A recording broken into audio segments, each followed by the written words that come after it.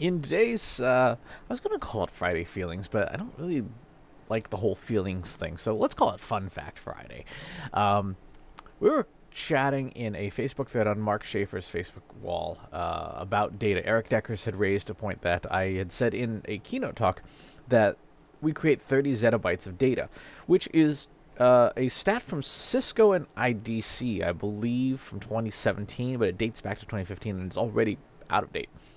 And someone asked, well, just how big is a zettabyte? And it's really difficult to get your head around that.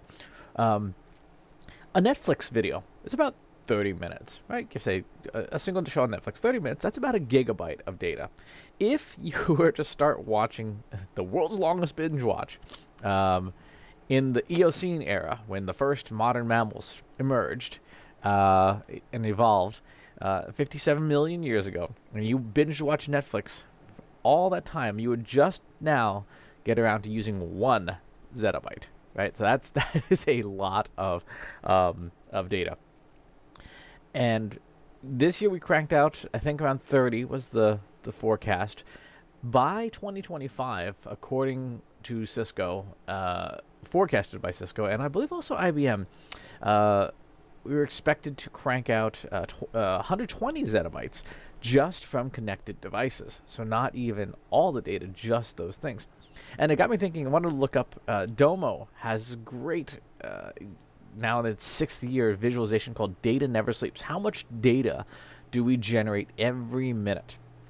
And there's some fun numbers in here. So, for example, every minute of every day, YouTube users watch 4.3 million videos. That's up from 4.1 million the previous year. So that's a tremendous amount of video. If you're watching this at all, thank you, because you clearly could have been watching any one of other 4.3 million videos. Twitter users sent 473,000 tweets, which is interesting because that's up from 456,000 the previous year. Meanwhile, 12.9 million texts are sent, down from 15.2. A big chunk of that is because of all of the different messaging applications that are out there. Messenger, WhatsApp, WeChat, Line, Kik, Tango, you name it. There's 1.5 billion messaging apps now. And so there's much more choice than just texting. Instagram users post almost 50,000 photos every 60 seconds, up from 46,000 the previous year. And Google searches 3.8 million Google searches per minute, as opposed to 3.6 the previous year. There is just so much data that is being circulated, that we are creating, that we are using, that it is impossible to keep up with. I think, the last funny stat there was Netflix. Netflix users watch 97,000 hours of Netflix every minute of every day, the equivalent of, whereas the previous year was 69,000 hours. The other thing that was interesting was that there are 3.8 billion people on the internet. And as of 2012, when this series got started, it was 2.5. So we've added almost 1.5 billion, about 1.3 billion people to the internet in just 6 years. That is a stunning number. Anyone, I would assume they're really, really out of touch, but anyone who says that the internet is still a fad is clearly not paying attention to the data. But when you think about where all the growth is happening, almost all the growth is in the non-Western world. So if you take America, North America in particular, and Europe out, all of the growth is happening in the Middle East, Africa, South America, the South Pacific region of the planet. And that's where there's so much more opportunity now. So give some thought to this. When you're talking about your marketing, when you're thinking about your marketing and your digital marketing in particular, and where you're spending your time and where you're chasing after customers, have you given thought to what your international audience looks like? Have you given thought to who your international audience is?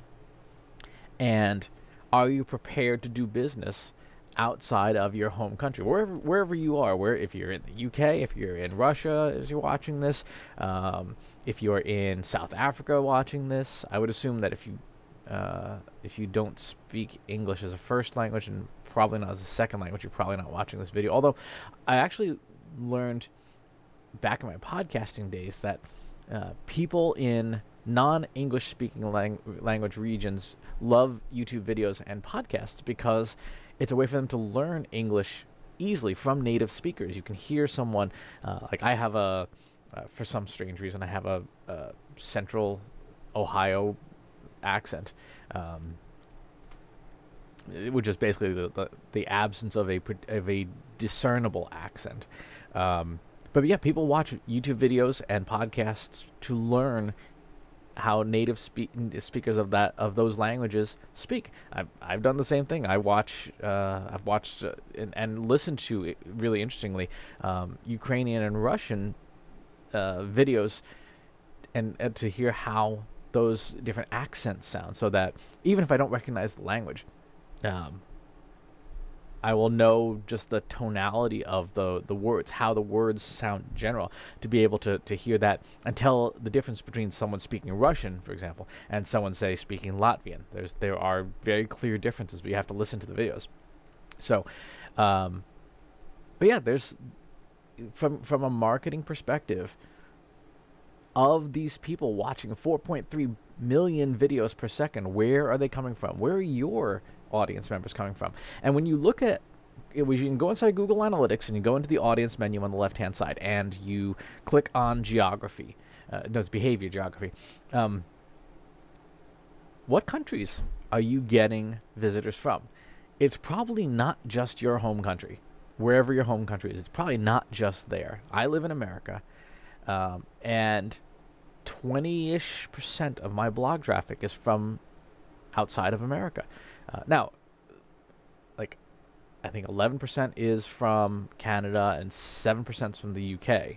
So still very English-centric regions. But there's India is on the list after that, and then Germany. Now, unlike David Hasselhoff, I am not huge in Germany. So there are people there watching and reading the content. And there might be a market opportunity there. Might be. I don't know. But there's clearly already at least one person. And so look in your own data. Where are you getting traffic from? Where are you getting visitors from? Look on your YouTube data. If you're posting videos on YouTube, YouTube has some of the best analytics for any video, any rich media platform, right? Podcasting analytics are horrible by comparison. Look at your YouTube videos, where your audience is coming from. Where are they watching from? Who watches longer? Is it the people in your home country or people outside your home country? Take a look and see if you can come up with some of your own fun facts on this Friday. So, as always, thanks for watching. Leave comments in the comments, and please subscribe to the YouTube channel and the newsletter. And I'll talk to you soon. Take care. Want help solving your company's data, analytics, and digital marketing problems? Visit trustinsights.ai today and let us know how we can help you.